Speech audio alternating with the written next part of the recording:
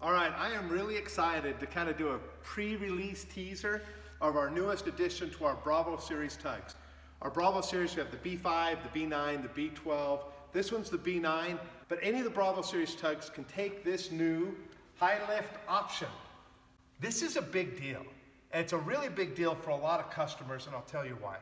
A lot of airplanes have a tall tail, like this Eclipse jet, the TBM, for example, 14 feet and a few inches. Most hangar doors are significantly lower than 14 feet. So you can't get in there. Now, hydraulic lifting on tugs is not new. A lot of your big commercial tugs have a hydraulic lift. But they lift by simply rotating back or rocking back and forth the plate. You get 2.5 and as much as 3.5 inches of lift, depending on the tug.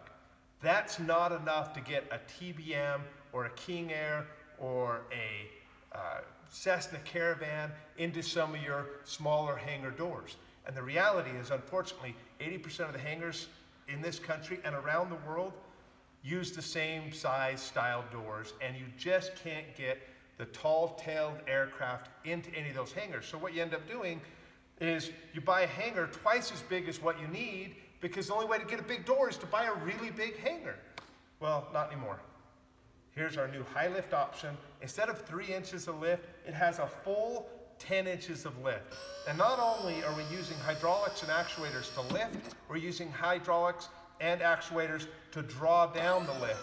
And this is why that's important.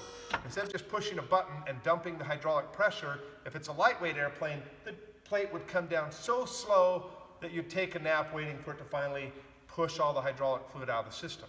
If you had a heavy aircraft, you push and release the hydraulics, it's gonna drop it. It's gonna drop it hard. You worry about your prop, you worry about your airplane, and quite frankly, it just is unnerving.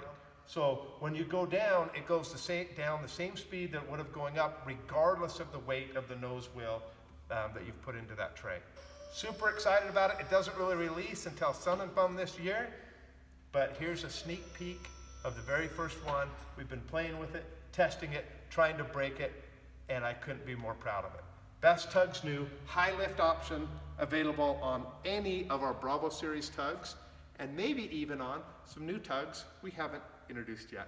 Pretty excited.